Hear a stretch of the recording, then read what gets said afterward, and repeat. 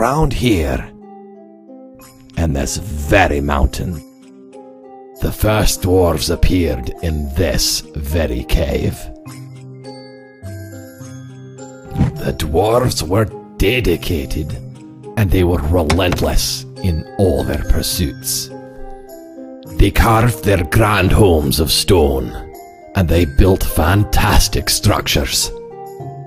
And they had the courage of steel to face the fiercest monsters. Soon, the dwarves had created a vast underground kingdom. But that was a long time ago.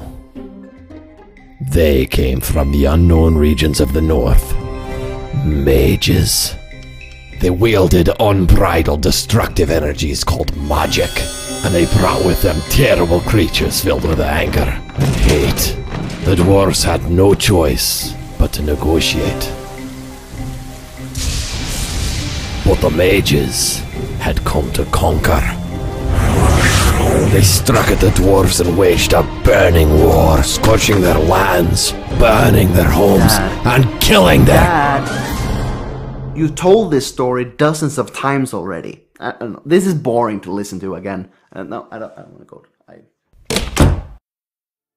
But soon, the dwarves will rise again, and they will build a civilization worthy of their stolen glory! Dad, are you playing by yourself again? No.